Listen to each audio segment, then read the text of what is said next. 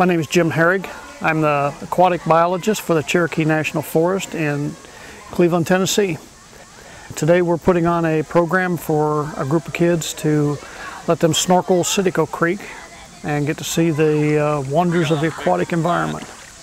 It's called Fish Watch. We try to encourage people to get into the river and actually get underwater and look at what's there. The reflection from the water surface really is deceiving, and people cannot get a real good idea of what's in the water unless they get down into it.